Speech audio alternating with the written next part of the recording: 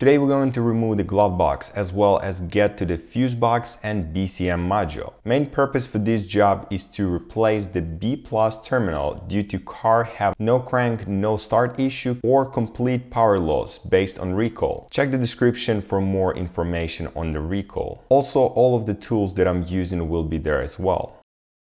First, we need to remove the glove box to get to the junction box. We are starting with the bottom cover, 2 Phillips head screws at the front, shift the plate down and remove the wire from the power outlet, if you have one. Next is the shock cylinder inside the glove box. Remove the plastic pin at the bottom, then we need to get the fuse box cover off. With 2 twist knobs, turn them 90 degrees and take it out. Now we can press on right wall and release the drawer. Undo 6 Phillips head screws around the body of the box. At this point, we have to remove the cup holders, and to get to them, just pop the trim cover, use the plastic tool to get under width from the right side and work your way toward the other side. Same story with the screws on a cup holder. I had to remove the trim off due to cup holder being stuck. Also check the video in cards on how to repair them. The driver's side cup holder have broken spring clamp, so it has to be disassembled. But the passenger side, it simply has the bottom shelf of the groove, so you just pop it back and it's fully functional now. At this stage, we only need to open and shift down the glove box and remove the remainder of the harness that is clipped on the shell, as USB, light and trunk lock button that disable the power to the trunk. Now we're looking on a junction box and a body control module that is underneath. First, let's get the BCM out. Mine already been removed and there is no screws, but in your case there's gonna be on both sides of the BCM. As far as I remember, they are T15. Why I was removing the module? Because I was replacing it since it had issue with the electronics. Check the video in the cards or description. That one is pretty interesting since I'm checking most common issue with the electric system. The 2 connectors at the front need to be removed first. Then slide the unit out and remove the last clip. It has the clamp that got to be to slide out, and that will remove the connector. To the most important part, the fuse box itself. But before we went too far, let's check the B plus wire. You can see if it's been replaced. And also, if you're replacing it, you will need to remove some trim pieces. As the door step, simply start pulling it up from the corner. Some of the clips will stay on the body of the car, so be pretty careful while you're taking them out. I will add those types of rivets in description in case you break them. Then the L-shaped piece of plastic, same way, just pull it and voila. Now you can roll the carpet and see if you have a black shrink on the red wire. If it's same as mine, that means you have the wire replaced by the dealership or previous owner. I still will remove the junction box because I want to see if there are no corrosion for sure. We have 40-20 screws holding the shell, 2 hidden at the right side and 2 is on the left. To get to that one is easier to remove the screw from the AC bracket. In that case, you will have more room to get to the one that is hiding behind the wire. Quite tricky, so take your time removing them. All left is to remove all of the clamps that is going to be at the back of the fuse box. Use the pin tool to get to the securing pin and remove them one by one.